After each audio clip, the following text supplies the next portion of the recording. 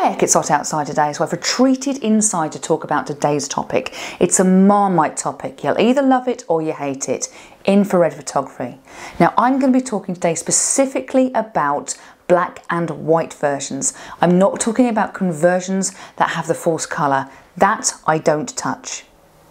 In a moment, I'm going to time travel back to Dorset, where I'm going to be having a look at the reasons why people may choose to have a look at infrared photography, particularly in the summer months, and how it can actually go alongside a family life.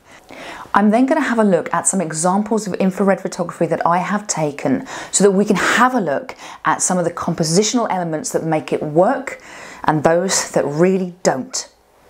Finally, I'm going to come back here and consider 3 points that are really quite important if you're looking at infrared photography. They're kind of things that you really need to know before you start out.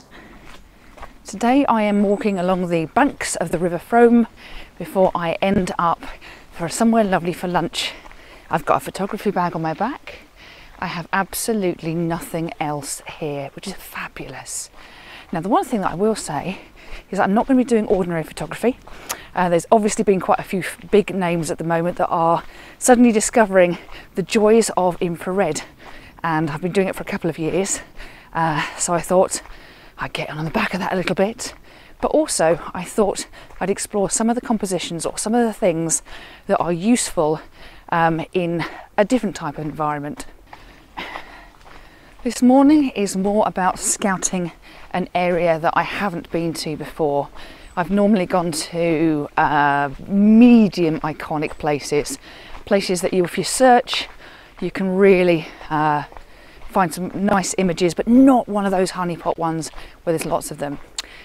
I'm not too sure whether I'm going to be successful, because what I was looking at here is a combination of old bridges, so some nice stonework, some lovely water, and the greenery. In infrared, greenery goes white, water can go black, and the sky can also go black as well. Ideally, you want the sun behind you to give it the darkest contrast with the clouds.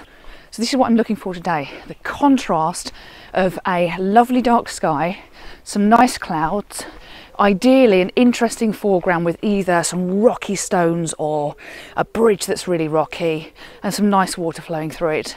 But if you're looking behind me, as I showed you a little bit earlier, everything's really overgrown, so I don't think this is going to be the area. There are other areas that have been superb in the past, and I'm going to show you some of those photos as we go through.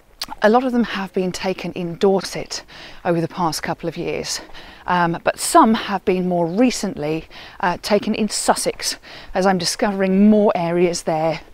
Isn't it ridiculous? You get to know other places sometimes before you get to explore places that you actually live yourself.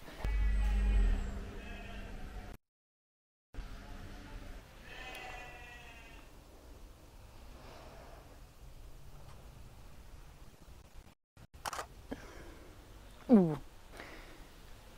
I think this is a very good example of when it is not excellent to have a human being in. You look like you're green. Infrared does not mix well with clothes.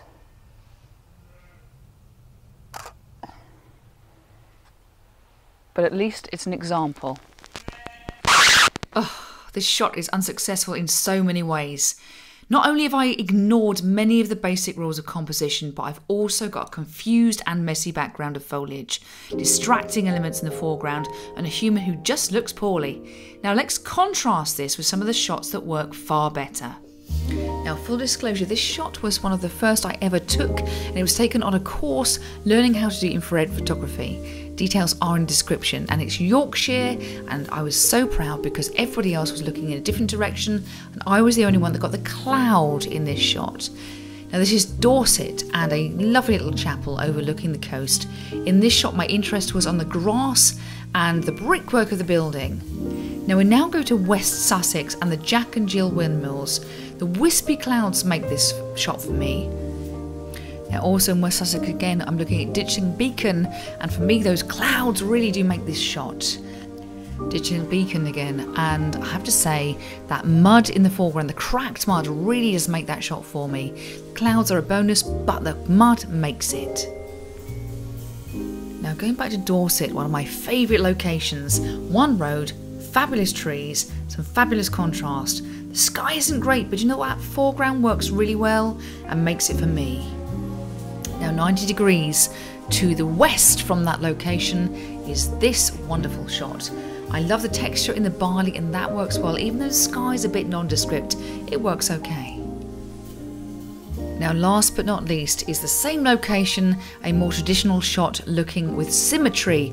You've got that contrast and you've got one happy woman after taking this shot. I've come back to the office so we can have a look at those 3 key points that I want to cover for you to think about if you're thinking about going for the infrared photography route. Now, I've just talked to you about how freeing infrared photography can be in the summer. I don't have to take my beast of a tripod with me anywhere. I can walk around and I can be spontaneous in a way that I can't when I'm carrying all of my kit, my filters, and obviously my beast. Now, that only stands if you have one type of camera. This is an old camera that I had converted to infrared, and what that means is that I don't have to have any other kit with me. I've just got my bag on my back and this, and I can shoot away very, very straightforwardly. Just a point here, when I look in the back of my camera here, on the screen I will see a black and white image. That is the conversion that my camera has done, or the computer in my camera has done, to present it to me, so it gives me an idea of what it might look like. When I take my memory card out and I put it into my computer, it's a different matter. It kind of goes pink and white and various shades in between, and then it's down to me to process so that I can get that photo looking how I want it to be. Now, I use a plugin for that called Silver Efex Pro, which allows me to have full control over many aspects of my photography. Downside? There isn't a downside. The other option I have is to take my ordinary camera and to purchase an infrared filter, something like this. This particular brand is Hoya, and what I do is I just screw it into the front of my lens and away we go. It's a simple choice really. Are you going to invest in getting a camera converted, and I would suggest an older one, or are you going to go for the cheaper option, which is going to be one of these filters? Now clearly, many of you might go, let's go for the cheaper option, particularly when I'm starting out. But there is a problem with that, and that's when I come to point 2. This camera here is like many modern cameras in its level of sophistication. Now, what that means for us as infrared photographers is this. If we combine this camera with one of these, we are not going to get the results we want. Let me explain. This camera has a filter which stops infrared being captured. This stops most other things but allows infrared to be captured. When you combine the two, it is not a happy combination, and you'll end up with very disappointing results. In some cases, I've even seen sort of black screens. I strongly urge you to check before you purchase one of these whether or not your camera is perhaps a bit too sophisticated to be able to take one of these. So please get that checked before you actually embark on an infrared photography adventure. And there's lots of forums online to help you sort that out. As an aside, if you are going to be using a converted camera, do check whether or not your lens itself is going to have lens flare issues. Some of the more modern ones, or some of the ones that you would least expect it, will have that issue. That again can be checked on some online forums. The final thing I want to encourage you to think about today is to reflect on the effects that infrared has on different elements. Remember that the greens go white. Think of simplifying your composition. Think about foreground elements that may be strong and provide some form of contrast. Perhaps think as well about your skies. If you're going to have those bright blue days with the popping white clouds, fantastic. You'll get a very contrasty black and white look. But also don't forget that the sun behind you is going to intensify that effect on the sky and the darkness of it. So I think my message regarding infrared photography and composition is quite straightforward. Think very carefully about the elements within your shot. Sometimes less is more. Also think about the whites. Have you got a very cluttered background or a very cluttered scene where you can't distinguish textures very easily? Have you got foreground elements that are going to work? I'm thinking things like a dry stone wall, perhaps cracked mud, even down to some lovely water that can provide balance as it reflects the darkness of the skies as well. Don't forget, moving water may not work as well, so just something to bear in mind.